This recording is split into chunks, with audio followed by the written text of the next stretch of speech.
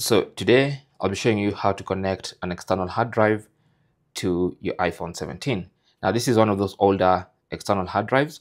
So obviously this one has a full-size USB type A and the iPhone 17 has type C. So that means you're gonna need an adapter like this. And so what you need to do is simply connect the hard drive to the adapter, and then the adapter, because it has a type C port, to the type C port of your iPhone 17.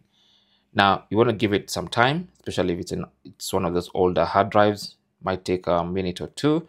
Once you see the light there, the hard drive is ready to go. Now there's not going to be any pop-up on the screen. You simply have to go to the Files app. So just go to Files, and then you want to hit the back button. Make sure you're in Browse, or you can tap on the Browse button to go to the home screen. Now on the home screen, again, I'm still going to give it a bit of time for it to pick it up. And then you will see the hard drive. Now you can see these are two devices because this particular hard drive is partitioned into two separate partitions, and that's why you can see two, like as if it's two different devices. Anyway, so you can open up the hard drive and check out the files and folders inside the hard drive. You can play videos, you can look at photos, you can even transfer files and folders to and fro the iPhone and the hard drive.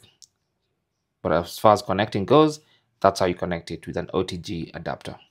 Thanks for watching and good luck.